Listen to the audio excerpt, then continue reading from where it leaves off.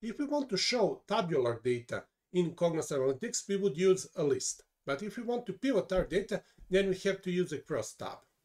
I will first add one crosstab. I will go here to Toolbox, and I will add one crosstab like this. I will click on OK, and then we will add some columns.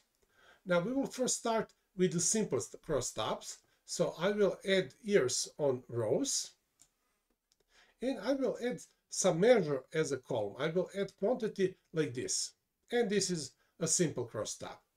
We can also place our measure on rows. So for example, if I add another crosstab here, click on OK, this time I can place months as columns, and I can place by measure as row. It is also possible to have such view. But the most traditional view of our crosstab would be like this. I will add another crosstab here. I will click on OK, and then I will add years on rows and months as columns. And then we have to add our measure. Our measure quantity could be placed in here or in this smaller cell. I will place it in here, it's much easier. And this is traditional view of a crosstab.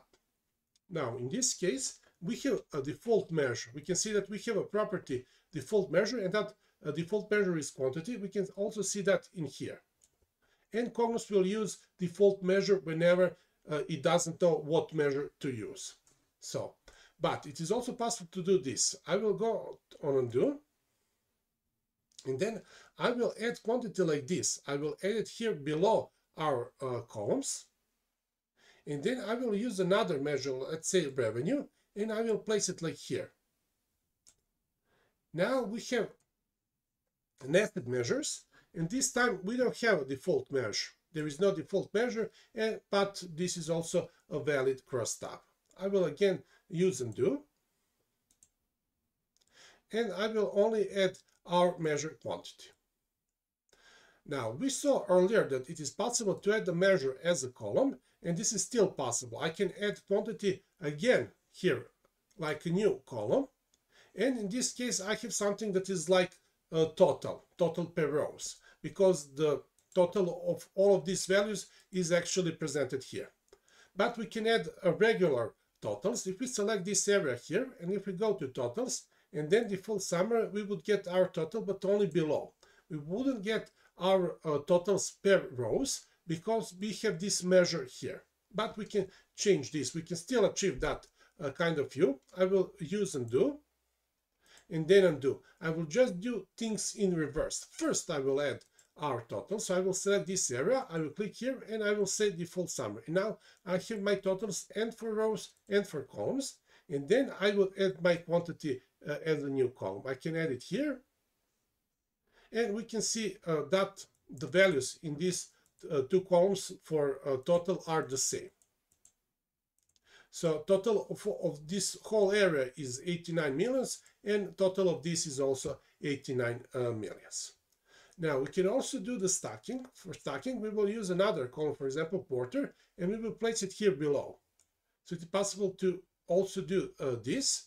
And now we can see our quantity per year and per quarter. We can also add a month here, like a nested month. So this is just a partial nesting. We are only nesting months into quarters and not into years. It is also possible to have this kind of view. I will change this property rows per page to 500, so we can see the whole crosstab. So we can see all the rows, and this way we can have this view for quarters and months, and this view for years. And now we can talk a little bit about terminology for crosstabs. This here that I have selected is one node. This here is also one node.